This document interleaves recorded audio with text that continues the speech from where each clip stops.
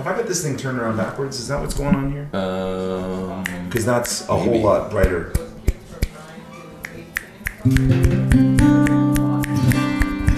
That's like the best snap I've ever heard. Oh, thanks. I practice. You're welcome. Can I unplug this? Yeah, yes. It's a conspiracy! Cool. We good? We are rolling. All right, cool. Welcome back, everyone, to It's a Conspiracy. This is the podcast where we lay out the beliefs behind select conspiracy theories, alternative accounts, legends, myths, more. This is our extra special, and we are going to talk about some music stuff today. And we've got a very special. Yeah, we've got a very special guest with Richard Inman today. So it's good to have you, man. Yeah. Thanks. It's good to be here. And we're recording live from the Acoustic Music Shop on White Ave, and they're nice enough to let us use their acoustic room and take over for a little while. Live on location. Cool. On the 1 hour when everybody's going to want to buy a fiddle and a mandolin, we will be in this room. Pretty funny. We got set up, got all our stuff loaded in here, and Rod was like, I haven't sold a mandolin in weeks, and like within minutes of us setting up our stuff, like there was people like lining up to check out the mandolins. That's how it goes. Mm-hmm. Said he should have us in here every week. He would sell so many more mandolins. So one of my favorite songwriters, and actually Richard and I have talked about this guy quite a bit, is Townes Van Zandt. And one of the things I didn't know about this guy was that, and I'll provide all of the information in the episode description, but he did this thing where he was from, first of all, he was from an extremely wealthy family, like a billionaire Texas family. And I didn't know that. And it was really cool coming across this stuff. Like it's not, he's a self-made man for sure, but like in the music world, but he came from a very, very affluent family. And he scored extremely high on his SATs going into university. So it's hard to say, like people throw around the word genius, and it's a really hard thing to measure. And there's debate over actual genius, like whether it's a thing or not, but he's one of these people that his academic record was incredible. Went to university, kind of stopped going to classes, started suffering from depression. And then every once in a while he would show up out of his room and he'd be like, hey, everybody come to my place. Let's have a party. And he had this huge party one night and he's leaning on the railing outside of his dorm room. And he's like, hey guys, do you think it'd be kind of funny if I like fell down like 4 stories here? And everybody's like, yeah, that'd be funny. All right. And he actually like just let himself kind of fall off of the railing, fell down 4 stories in a building, landed on his back. And everyone's like, what? Okay. So they all ran down thinking he was going to be dead. And he wasn't. And he was fine. He stood up, and everybody, apparently what he said was that everybody checking on him to make sure he was okay was actually a little more like that was more invasive to him than like falling down and landing. Shortly after that, his parents were like, okay, there's some issues here. So he was in to something here, and I've got a list of it here called, I'm not exactly sure what it's called. It's called, or I'm not exactly sure what it is. It's called heavy insulin therapy. So he did 3 months of this really intense therapy. And one of the side effects was he still continued to suffer from depression for the rest of his life, but his long-term memory was totally messed. So the funny thing is that if you, like in his movie and in a few of his concerts, and I think maybe on his old Quarter album, there's moments where he talks about different songs being the first song that he ever wrote. So he'd be like, oh, this is the first song I ever wrote. And he said that about a bunch of different songs. And what's that movie called? Heartworn Highways? Heartworn Highways. That's a great movie. It's a great movie. That's one movie. The actual documentary is called Be Here to Love Me. Thank you. That's what I was trying to think of. I knew there was 2 names for it. And there's the scene where he's playing and there's that like nice old guy in the background starts crying. Yeah. Like it's really intense. And right when he's introducing that song, he says, this is the first song I ever wrote, or something along those lines. The thing is he had such a massive, something was wrong with his brain after the treatment, and he had this massive memory loss. So it might have been the first song he ever wrote, but I mean, he made that claim about a couple of different songs. So it's hard to say. If I saw that nowadays, that would make a good bit. You just say that in front of every song you play. This is the first song I ever wrote. This song is this one's the first song I ever wrote. Yeah. That is. I'm going to try that on Saturday on the next show. And we'll be doing mostly covers on Saturday, so it'll be extra good. Are you playing a show on Saturday? Yeah, the Hellboys are playing at the Boot Scootin' Boogie Hall. All right on, man. Yeah. I don't know if we ever talked about that. Charlie has a band. I think, the three of us work as musicians. This is We're all weird. musicians. This is the first time we ever really kind of broached the musician thing on the podcast. Is that a... No, there. There we go. I'm going to forget all the words to this. I'll give it a try, though.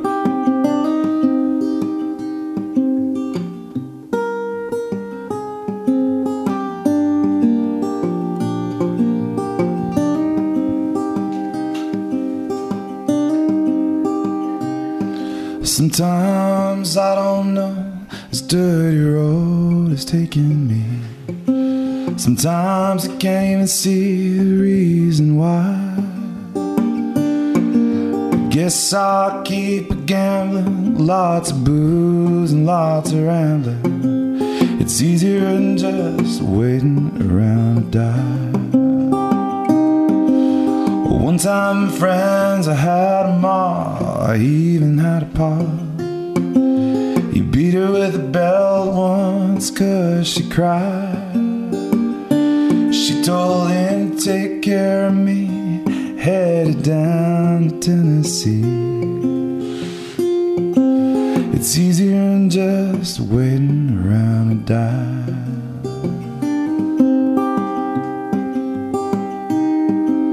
A friend said he knew where some easy money was. We robbed a man, and brother, did we fly. The posse caught up to me and dragged me back to Muskogee. It's been 2 long years, I'm waiting around to die. And now I'm out of prison, got me a friend at last. And he don't drink or steal or cheat or lie. Well, his name is Codeine, he's the nicest thing I've ever seen. Together we're just gonna wait around to die. Together we're gonna wait around to die.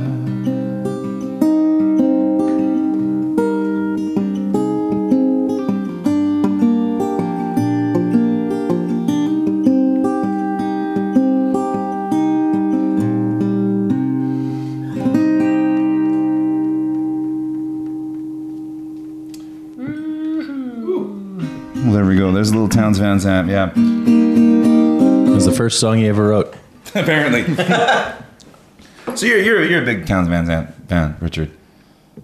Yeah, I don't know what you'd call it anymore, but I'm pretty learned about the subject, I'd say. Yeah. Yeah. What do you think he was one of these guys that had they talk about depression and this therapy having a huge impact on him and kind of like the torture genius aspect of him. Depression was clearly part of his thing, but like, do you feel like this therapy and something like an accident like that could have actually had an impact on him long term, like a closed head injury, or do you feel like it was just kind of him from the beginning? I think it's real convenient that he had this condition or this this treatment happened to him right around the time kids his age were getting sent to Vietnam.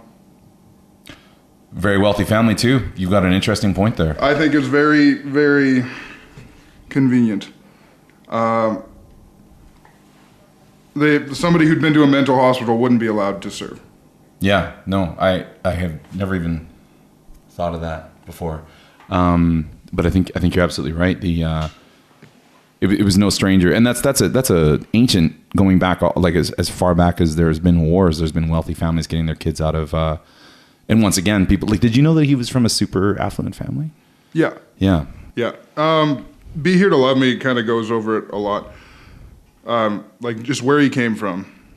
Yeah. They kind of touch on it. They don't really go into it a lot, but his father or his grandfathers were like they or like founding members, like founding Like they have counties and stuff named after them. Yeah, I read something about like the Van Zandt County or something. Yeah. And like maybe an oil family. I'm not exactly Yeah, I don't know what it was. I think it might have been oil or something. Yeah. His dad worked for. I just kind of assume automatically. I'm like, oh, rich Texas person must be oil. Like, but Yeah. I mean, there's got to be other aspects of it. Yeah, no, there's definitely. I think it was oil. Yeah.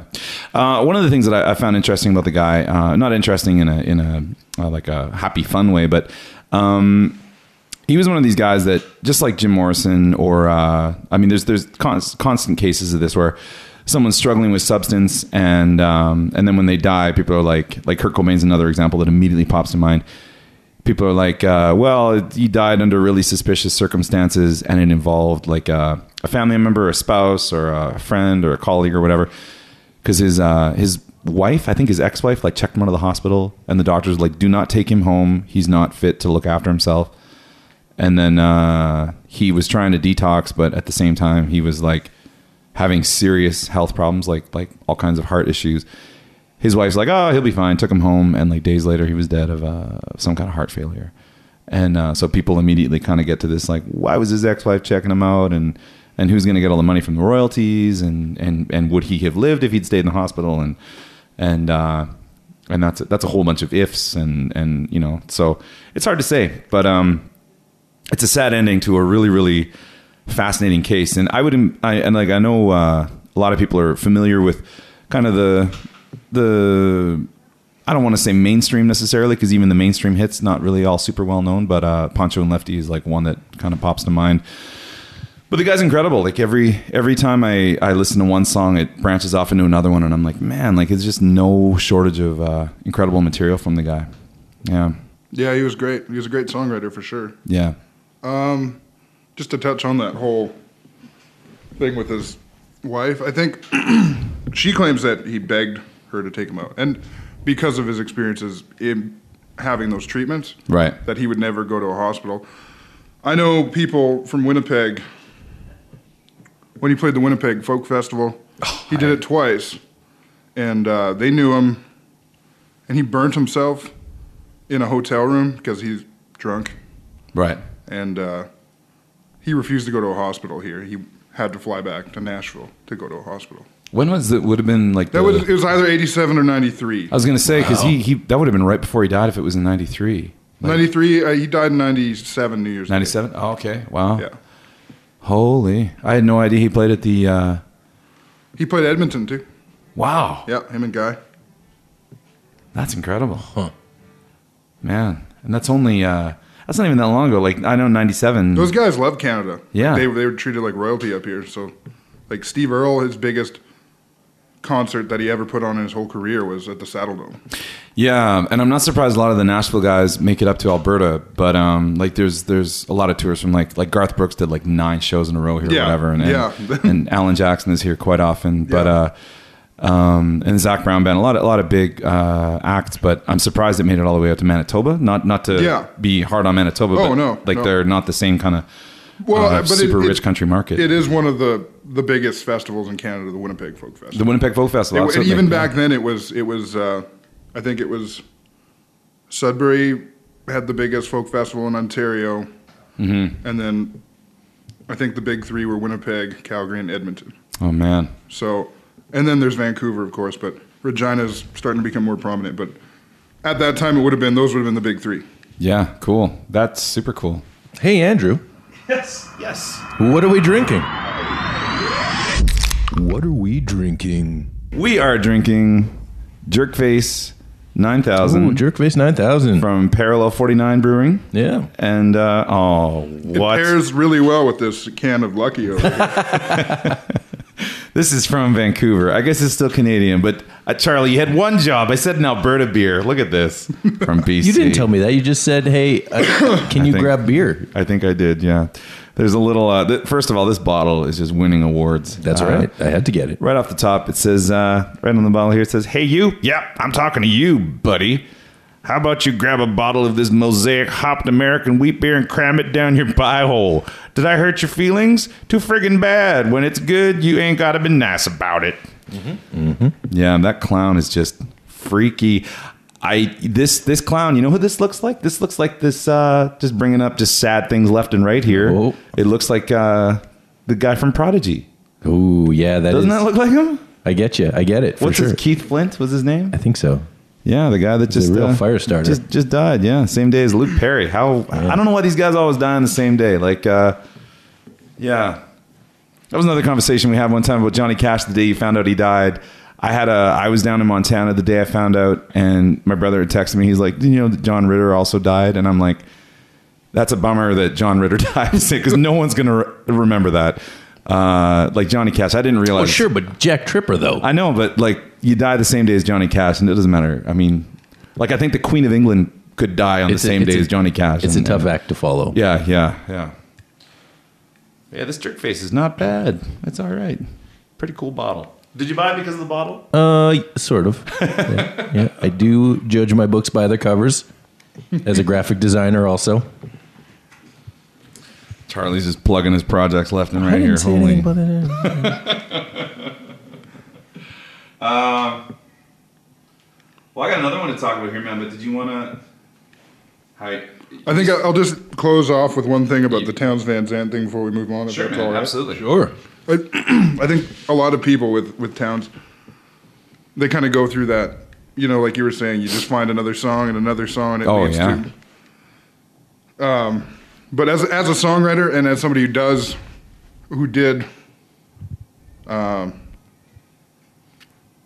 who tried my hand at the tortured artist bit for a little while, I think it's really important to remember that he was just a dude, I guess, at the end of the day. I think Steve Earle put it really well. Right. He said that he joined a cult. When it came to Townes, it was like a hero worship kind of thing. And I think a lot of people in that regard have. And what's scary about it is people go through these, it's almost like the stages of guilt, whatever, or no, grief. Right. You know what I mean? Like, totally. What are they? It's like 5? Oh, we'll plug that in. There's 5. And there's a great Simpsons episode about the stages of grief. There's stages of grief, yeah. You can expect to go through 5 stages. The first is denial. No way, because I'm not dying. Second is anger. Why, you little... After that comes fear. What's after fear? What's after fear? Bargaining. Doc, you gotta get me out of this. I'll make it worth your while. Finally, acceptance. Well, we all gotta go sometime. Mr. Simpson, your progress astounds me. Anyhow, I think people go through that with Townes. I think they feel like they get angry, they get really bummed out about it. Denial. There's a, like, Bargaining. well, he wasn't that. Yeah, like I'm serious. I think it's you got to be really careful. Right. No, I can understand that. Yeah, absolutely. I know, and I'm probably doing it right now. I'm probably quoting somebody, and I don't even know it. But I've like talked to other songwriters about this, and just like none of us were around, none of us were there. Yeah. But we quote things from other people. I was having dinner with my friend Ben, great songwriter from Brooklyn. And our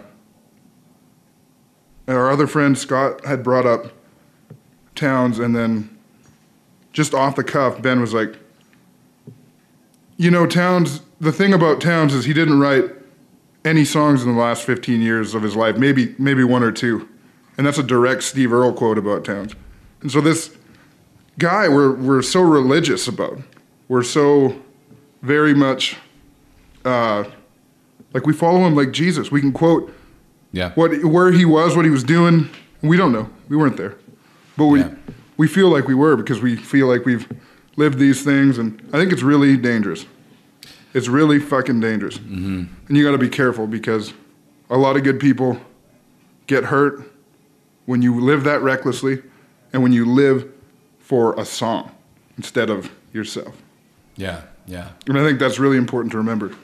But do you feel like in some way that his image was like not just a result of his character and his depression, but actually part of like, this is my thing, this is what I do, this is what I have to stay in order to be a successful songwriter. Part of my thing is being like a tortured alcoholic, so I have to continue being a tortured alcoholic. Like, and I realize I'm asking your opinion Well, here, you but see, like, exactly, like I just said, I wasn't there. But I mean, my opinion on that is, have you ever met an alcoholic before? yeah, well, see, that's, yeah, and we've kind of broached this subject a little bit before, but I feel like there are people. And I'm an alcoholic, so we tend to blame everybody except ourselves. Right. And so, I don't know, I'll just leave it with that. Like, dude was an alcoholic. Yeah. Yeah. It's a cautionary tale too, man. Yeah. Yeah. I don't want. Sorry to get all heavy there. No, that's good, man. This is No, a I love good it. platform Yeah, to do say it. something about it because I love it, man. Go It's deep. good. Yeah. because there's a lot of, like I said, there's a lot of us. Yeah. And like I said, Ben's from Brooklyn. He lives in Nashville now, and like a lot of people are going that route, and maybe not even. Like Ben's actually 5 months sober, and I know a lot of people are doing it the right way and being good people, and not burning their bridges and not being complete assholes and just trying to get by on songs, which is I didn't do that. Man, with just getting by on songs, like it's, and I know the three of us can relate to it in on different levels, but trying to make a living as a musician is an extremely difficult thing to do. Like, it's really hard to pay the bills, and like myself, I mean, on a monthly basis, I'm like, oh, I hope that I don't get fired from like something because I have a mortgage and kids and like, you know, like, Yeah. And it's the same. Like, I don't, Charlie, do you have in that regard? Is there something that you feel about that, like the pressure of like you got to keep going, but at the same time you got this like this musician stuff that you got to keep up with at the same time? For sure, I get a balance. I get to balance musician stuff and then all the design stuff and running my own business and all that on the side as well, right? So Yeah. So it's a constant juggling act of keeping all the plates spinning and hoping that you can put new plates up. Yeah. And hoping none of them crash down to the ground.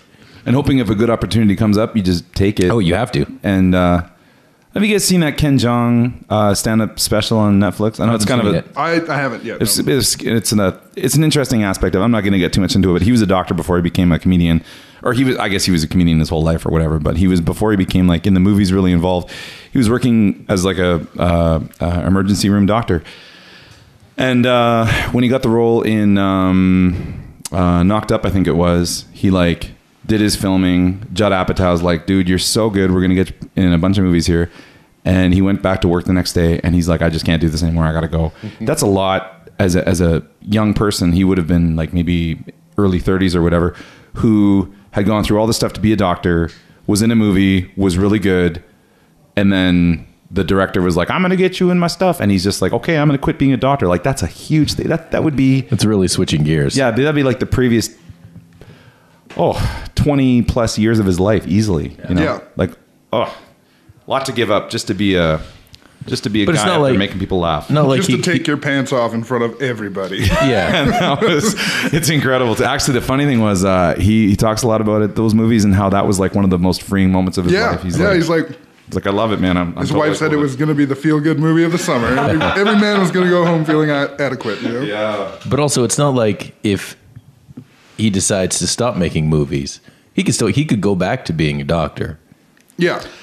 Like, he still has the knowledge and stuff. You could. He still has the certification. Isn't he playing a doctor again? Doesn't he have a show called Doctor Ken? He was in Or you Dr. Ken. Have a show about being a doctor. So one of the coolest things I was about grade 4, and that movie La Bamba came out, and I was like, man, this movie's just awesome. I loved everything about it.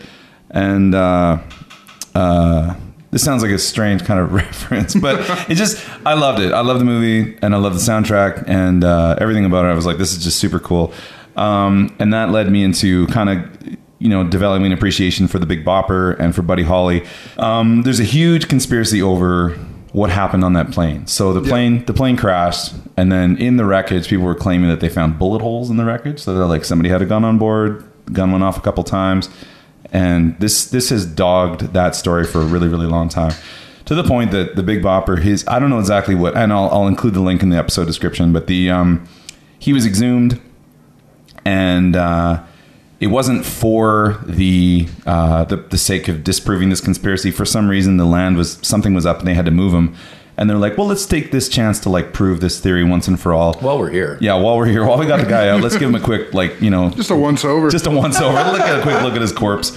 And his son was actually there. So his son, who had never met him in person, got to see the body, like look in the coffin and see the body, that's got to be intense. Yeah. Yeah, man. Like, and this is decades later. Like, this is not that long ago.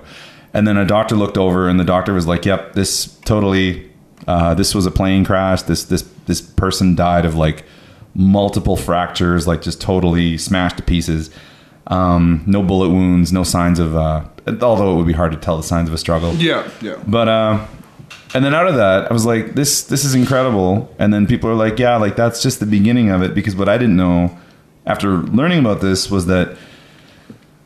So Buddy Holly's bassist at the time was a young Waylon Jennings.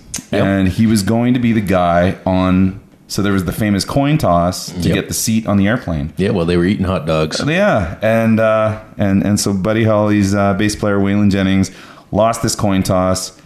And this guy was feeling real sick. And he made some joke about like, oh, I hope your bus crashes or whatever that Waylon Jennings was on. And Waylon Jennings said something like, well, I hope your plane crashes. Yeah. Like just joking around, just between buds, and then... Can't take that back. Yeah, no, can't take that back. But Waylon Jennings, an interesting case. And I don't know if he was racked with guilt per se, but it's an interesting thing that someone... Think about it. You don't think that would weigh heavy on you for quite a while? Way into your career. Sure. Absolutely. Sure. And he could have played up that angle at every chance. And I don't know if he did... But I think the fact that it's a little bit like, did you guys both know about this already? Yeah. I did, yeah. Like he could have really milked that cow for a lot.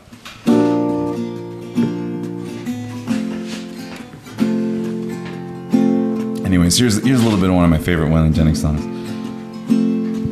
Someday I'll get over you.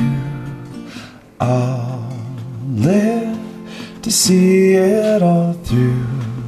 But I'll always miss dreaming my dreams with you.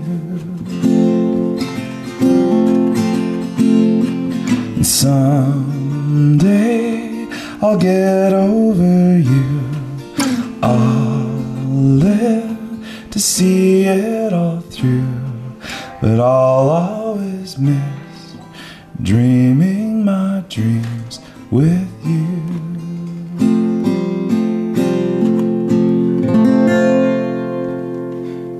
Meow. That's a good one. Yeah, it's a cool song. Nice little lullaby. I sing that to my daughter sometimes. Yeah. Well, did you want to... I mean, you can use my guitar if you want to, man. Yeah, it sounds great. I'll probably do that. I'll play something. Sure. I'll do a Townes song. Dude, man, that'd be awesome. I'll do my favorite Townes song. Sweet.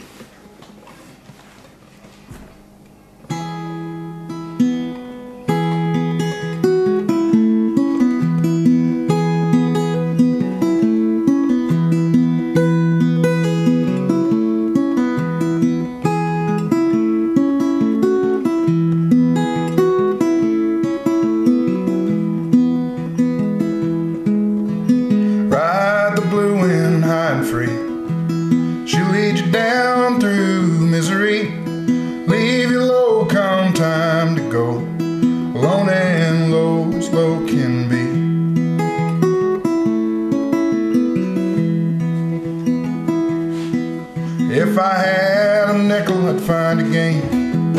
If I want $1, I'd make it rain. If it rained an ocean, I'd drink it dry and lay me down dissatisfied.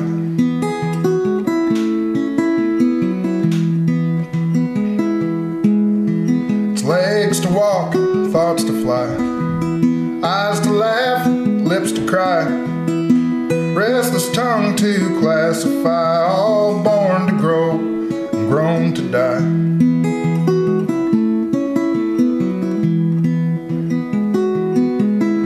So tell my baby I said so long, tell my mother I did no wrong, tell my brother to watch his own, tell my friends to mourn me none.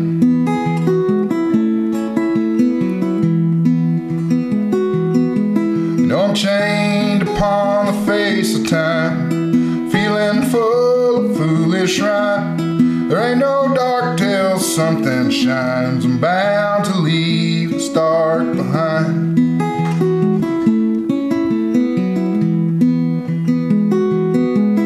So ride the blue wind high and free. She'll lead you down through misery, leave you low come time to go.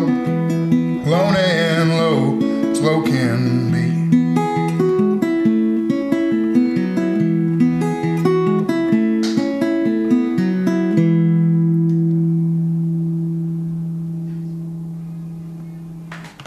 What a great song, man. It sums up a dude's life in 5 verses. Yeah. Who else could do that? 2 chords. Yeah, you know, one of the things I love the way that Townes Van Zandt would play, and one of the things I love about that, what's the movie again? What's it called again? The documentary? Be Here to Love Me. Be Here, Love Me. Thank you. It's actually that scene you were talking about is from Heartworn Highway, so. They Actually used that footage, and they didn't get permission from any of the people that owned Heartworn Highways. Oh, really? And so when they saw Be Here to Love Me, they're like, what the hell? That's our movie. Oh, yeah. And, I mean, I think it's a great movie anyway. But, they were very unhappy about that, apparently. Yeah, I think the estate has had a lot of issues with that. Yeah, it's a big mess. Yeah, it's a huge mess. And that's one of those things that kind of accompanies the life of an alcoholic, right? Like not crossing your T's and dotting your I's. And he was a human being at the end of the day, right? And he's going to have those brief windows.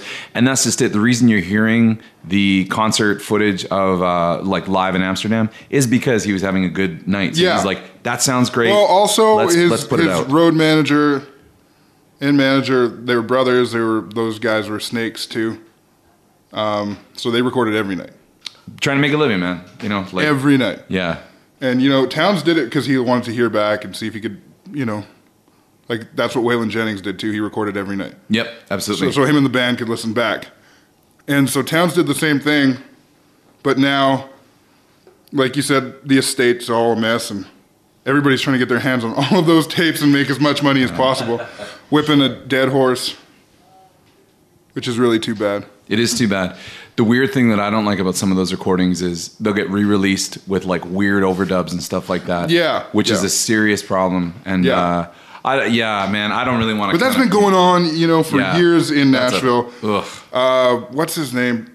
That kid does Cocaine and Rhinestones podcast. Oh yeah. David Allan Coe's kid.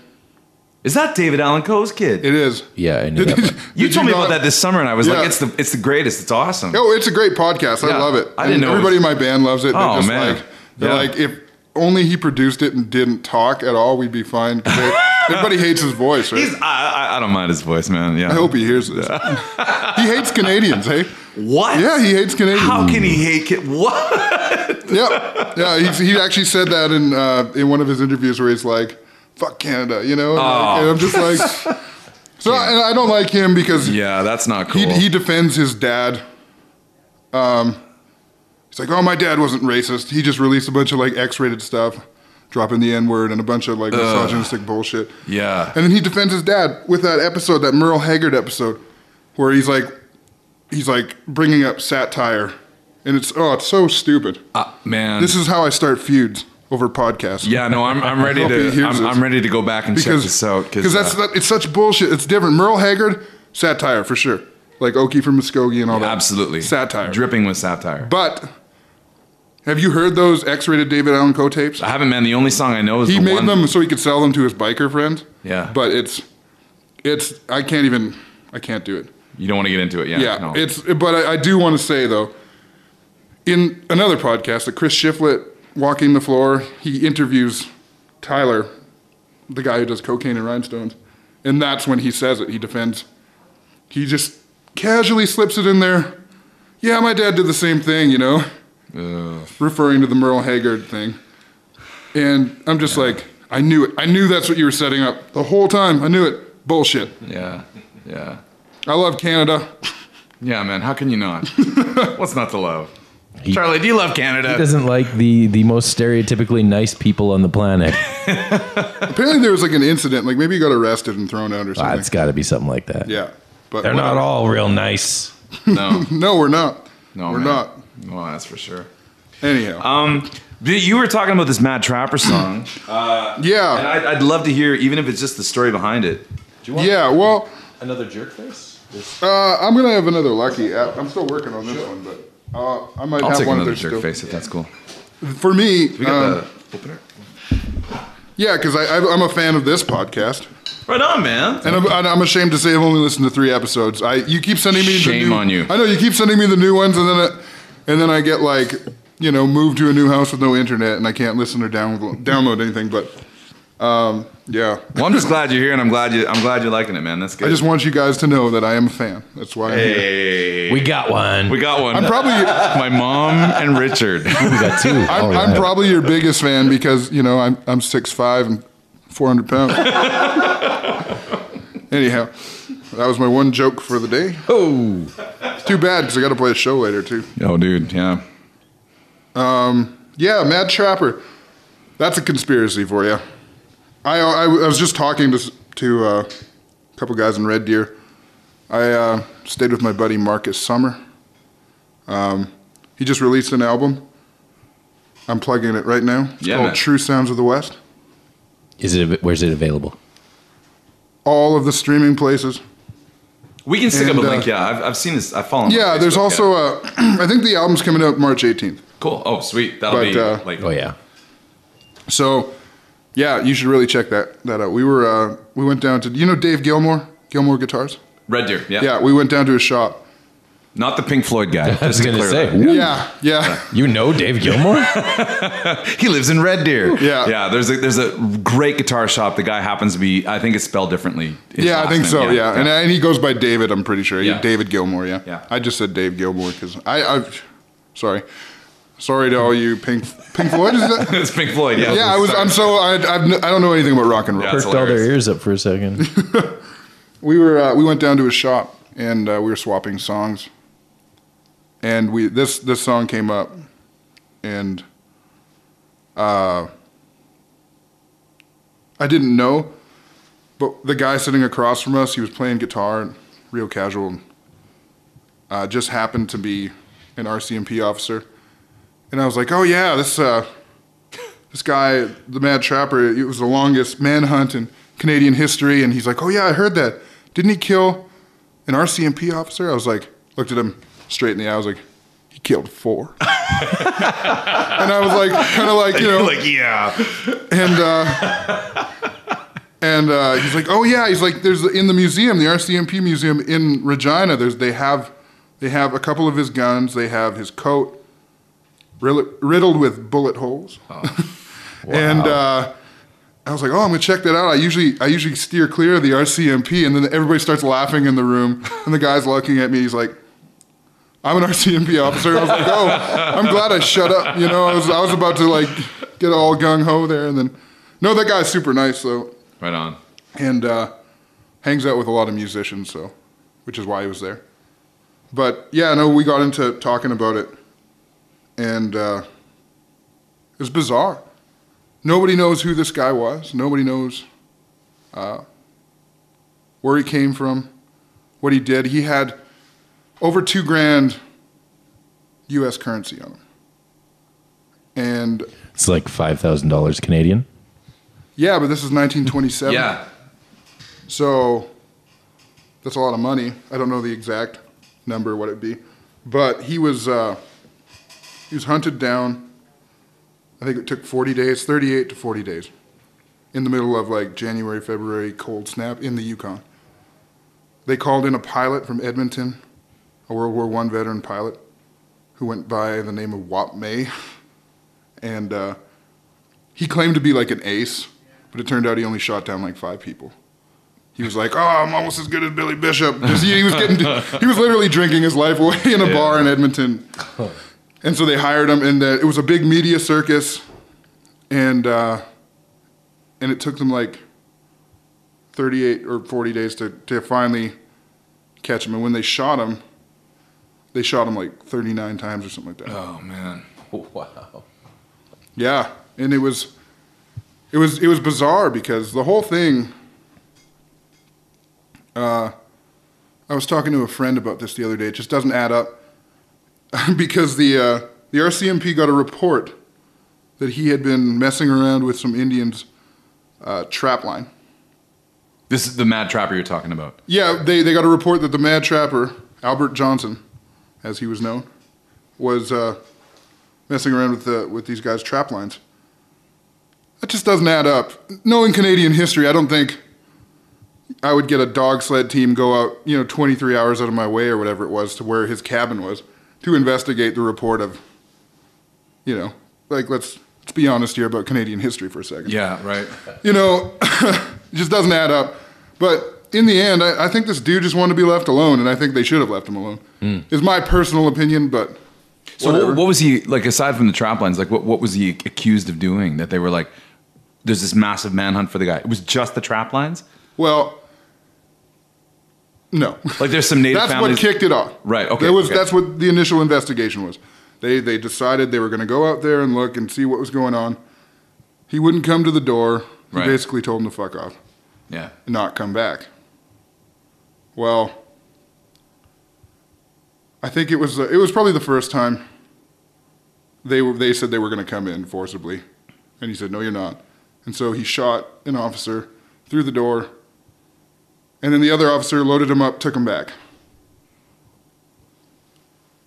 They come back with 4 more guys. And another gunfight happens. I think an officer was killed that time around. Yeah. The other guy was still fine. Or, well, he was still alive. And so they get some dynamite. They try to blow up his cabin while he's in it. The dude had it worked out so that once it collapsed inward, it just reinforced a bunker. Like, so he could still shoot out. He had supplies on the inside. He had so much ammo. And then when they left again, he took off. And that's when the manhunt started. Right. He had weapons caches, or ammo anyway, and food all over the place, hidden everywhere. Yeah. And that's how he stayed alive. And we're not talking like downtown Edmonton, big city. We're talking barren Arctic wasteland. Yeah. Like the tundra.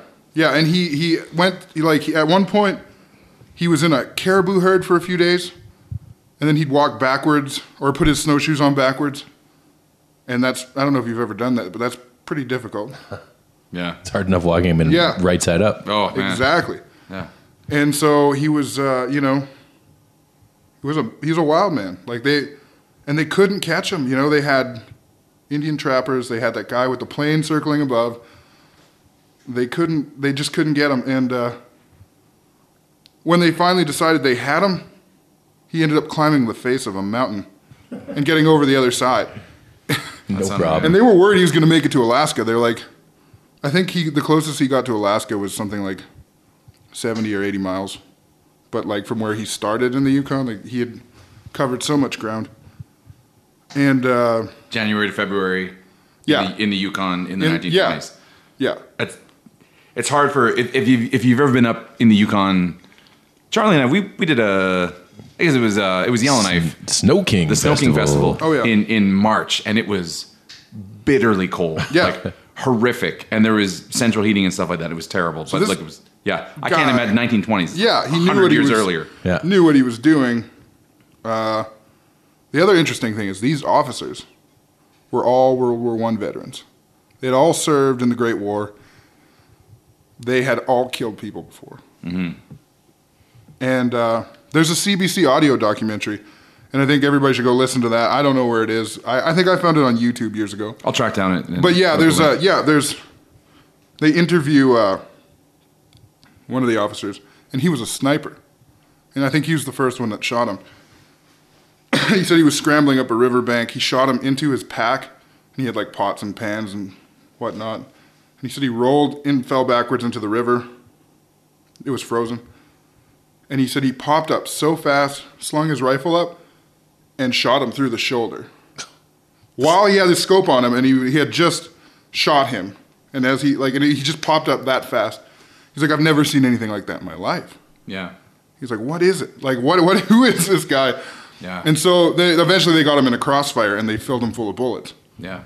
But Like that, it's just like they were all veterans, and the sniper, and Canadian snipers were particularly good. The fact that this guy outran them for so long. During the autopsy, they found out he had club foot, like one foot was bigger than the other. They don't know who he was. They don't know if Albert Johnson was actually his name. That's just what everybody called him. Then they found all that cash on him, you know, like an American cash too. That's really suspicious. So there was. So is that Alaskan cash? Yeah. Like is he in from like Skagway, Gatineau, something like that? Yeah. Or who knows? And people have speculated that he was some sort of like, maybe he was like an early Black Ops type of guy, you know, like messed up from the war, obviously. I mean, if you got that kind of training, those kind of reactions, that just doesn't happen. No, that's not. I've been messing with people's traps out in the like panning in the Klondike. Well, and he had caches. You know, he had caches of food and ammunition. Like that sounds like a military. No, totally. And his cabin turned into a bunker when they tried to blow it up. Yeah, like he was clearly like deranged, but. Leave the guy alone. This is really fascinating. So, and this guy, the main title of the theory is like the Mad Trapper. Yeah, the Mad Trapper of the Rat River. There were several books I read on the subject growing up. My dad had one, and that one's more of a fictional kind of what was going through everybody's head account. But there's other books that were more better. I can't remember which ones they were, but there were several that I read. Yeah. So it always fascinated me. I have a band called the Mad Trappers in Winnipeg. Yeah, I was just going to ask about that. Yeah, I knew that. And I love that picture of you guys, like you're sitting in the chair and the guys are all up beside you and just looks awesome. And I always assumed, and this is a bad assumption, but I always assumed it was a native guy that was the trapper. Like I'd heard of the indigenous angle. Yeah. But I had always assumed it was like this native guy that the RCMP had been tracking down. And there are stories like that too. Yeah. I got a few of they all those get too. mixed up, right? Yeah. Yeah. Those all happen out in Alberta and Saskatchewan. Have you ever been up in the territories? No. You never been to Yellowknife? Nope. Everybody tells me I got to go up to Dawson. I got to go to Yellowknife. Yeah, I was up You got to go to the Snow King, man. up in Whitehorse a couple of months ago. It was pretty great. Isn't that nice? Yeah, I guess so. Yeah. Well, you got another song for us, man? Yeah, I could do another song. Sure. Just to, disclaimer, I'm not anti-law, if anybody's wondering. I started the band about 5 or 6 years ago. A little more teen angst going on then, but I'm not anti-law, so I hope you know that. Anyway, I'm going to play a different You're song. pro-law. I am. I appreciate that there's people out there trying to uphold. They got tough jobs. Yeah. They do. They got to make tough calls. Yeah. Yeah.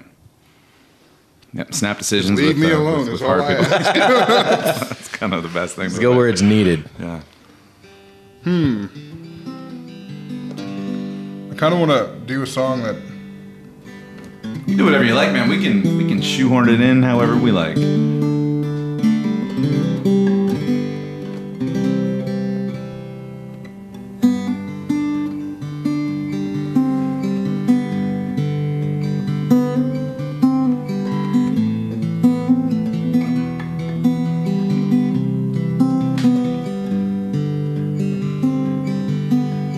Keep me in your memory burning bright. A signal fire slowly fading into night. Keep the empty picture frame above. The bar and serve a strong tall drink to those you love. Don't forget the rainfall that once gave life to a single seed upon a fresh-filled grave. And the morning will come, and the night, for every soul finds truth in the darkness and the light.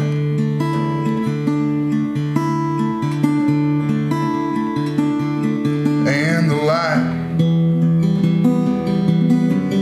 Let my ghost wander neath the shade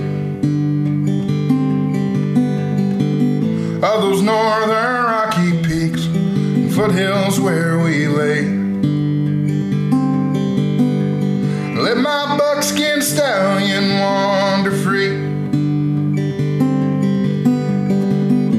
for he has earned the right to live his days in peace. And empty the last cartridge from my gun, a piece of wood and iron has stolen many good man's son. May redemption still be found for me. Kind of younger me would not receive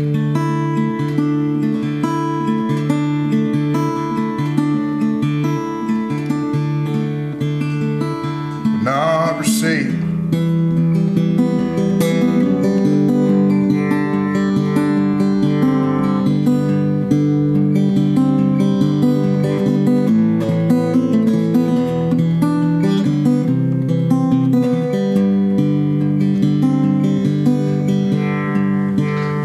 They ran me down in the Cypress Hills, headed for Montana, had no warrant or handbill. Seems I killed a man in Crow's Nest Pass.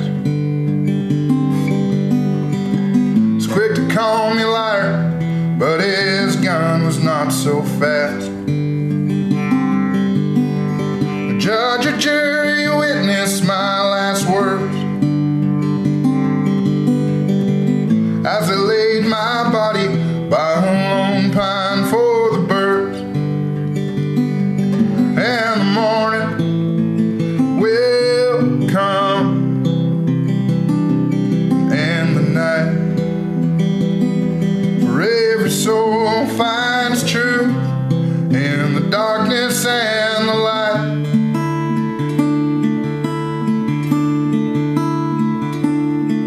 And the light.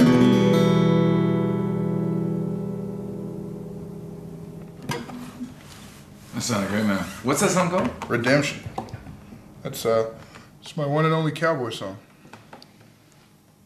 Have you ever been to the Crow's Nest Pass before? Yeah, my family, my grandparents had a farm in Hill Spring, which is just east of Twin Butte. Absolutely. Yeah. So our summers were all there. Yeah. Yep. And I love that place. I do too. We were driving through there, and then I got the idea for that song. It was like, I don't know, Corbett just put out that Cabin Fever record. Yeah. And I was reading an interview where he was talking about how the last song on that album, he's like, it's basically just a Louis L'Amour book. And, or something like that. It's like, oh, I could do that. I kind of got the idea. I was like, and then I did. Wrote that song. And that was, it's been, I really like playing that one still. Because I don't know. I love that part of the country so much that it's like, I bring myself to that spot, that. Yeah, it's crazy. It's unreal, and the history there in the Crow's Nest Pass is. We're gonna talk about it at some point. The Frank Slide is, and when I was in university, there was the 100th anniversary of the Frank Slide, and there was an article about it. And what year was it? I want to say 1905. Yeah, okay. Something like that. I could be wrong, but somewhere around there. That sounds right. And over the years, everyone from Farley Mowat to James Cameron had talked about doing like books and movies and all this stuff, and that's just one little tiny story about the Crow's Nest Pass. Yeah, totally fascinating, haunted, just ghosts all over the place. Yeah, and I've taught out there. I've lived out there. I've played out there. It's wild. There's a bunch of gold down there, but everybody's too scared to try and get it. Lost Lemon Mine, man. That's the theory we're going to talk about, and that's a bit of a sizzle, but that's a fascinating theory. Holy, have you ever heard of the Lost Lemon Mine? Nope. Oh, Charlie, who went looking for the Ogopogo, was a youngster. Did you? Sure, yeah. I was out there. Have you been there too? Well, no, but I'm cryptozoology is like it's a hobby of mine, you know. A hobby? Oh yeah. I got cameras and shit. I go out there and just like I'm like that idiot Bobo with 2 sticks. Oh, it's a juvenile squatch. For sure, that's a juvenile squatch. Can you hear him? I can't believe we're just getting into this now, man. You're an amateur cryptozoologist. Yeah. When by amateur, it's like I got a bottle of whiskey. It's in the middle of the night. Ryan is like, Richard, put your pants on. Have you no shame? That's what most of those shows are, though, aren't it? Yeah, basically. Wow. Basically. Oh, cryptozoology, man. Hats off to Bobo for making a career of being just a dummy. But yeah, man. Well, thanks for being here with us, man. This is really cool. I'm glad we got to talk about some stuff here. Yeah. Well, thanks for having me. I'll come back anytime. We can talk about Bigfoot. Now that I know that like you're a good one. We haven't done that yet. We haven't. No. And there's a couple. There's the Ape Man. Oh, we'll get into that. There's Charlie's favorite, the Crocodile Man. Oh, Crocodile Man. Yeah. Or the alligator half guy. I don't know. I don't want to say is he a crocodile or an alligator. Yeah, it's like I saw Suicide Squad. It's real. It's Killer Croc. Yeah. You can find us on It's a Conspiracy Podcast at Instagram and It's a Conspiracy at Proton Mail if you want to email us. Our Twitter is it a conspiracy? And our Patreon is patreon.com/it's a conspiracy. And listen to free if you want to. You don't have to throw in money, but if you want to, that's cool too. But if you do, that's pretty cool. Richard, where can we check you out online? I've got a Bandcamp page, and they take a bunch of money, so you can buy the album on, I think, Google Play, iTunes, and it's on Spotify and all that stuff. And what's it called? It's just a self-titled album up there right now. I'm actually working with a manager to get all my back catalog put up there. Cool. And because I've got a bunch of other stuff too. And I had an album that was supposed to come out last fall. Didn't. Probably won't. Might release it as singles. Keep that sweet dollar bills rolling in. Okay. So, well, what we'll do is I'll track down what I can and we'll talk about it later. Yeah, and I got some like live videos Yeah. on YouTube. Like my friend Louise, she does this thing called Drop Pictures, and she does a bunch of different artists. So check that out too. Absolutely. Thanks so much to Acoustic Music on White Ave in Edmonton. They have lent us their acoustic room, and it's been pretty cool. There have been some people outside the window here looking in at what we're doing, and it's been really cool. So thanks for giving us this space. And Jerkface 9000. Jerkface 9000. Good stuff. Wow. All right, well, thanks again, and we'll see you for our... this will come out just before our St. Patty's special, so we'll see you on the St. Patty's special. On the other side. Bye! Felt it coming long before they ever closed your casket door. You felt it in the whispering pine on the trail where you set your line. Winter's long and winter's cold. You always knew you'd never grow old, and I doubt you kissed your love goodbye. Maybe that's the reason why. If it's time to die, hell, ain't got nothing to do today anyhow.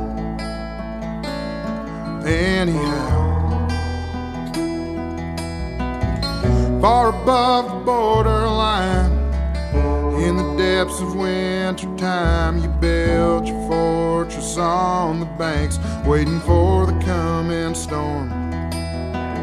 They come with dogs and guns and planes.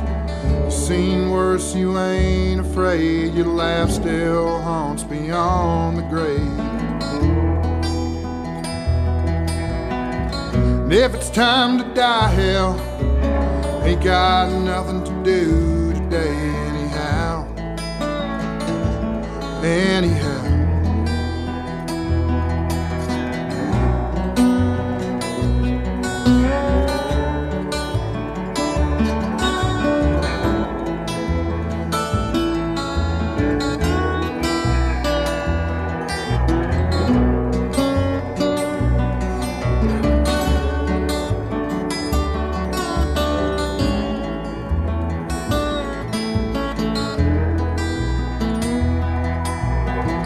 Climb the mountain tall and wide, among the caribou you hide. Backward footprints down below left a trail of dead man in the snow. world is full enough, you say. I've only gotta get away and leave me be, is all you asked of them. If it's time to die, hell, I ain't got nothing to do today anyhow. You almost made the Alaska line. Freedom's calling you this time. You must have known the whole damn while. Freedom's worth the 80 miles. So let the river wash away the bloody spot where you did lay. And if it's time to die, hell, I ain't got nothing to do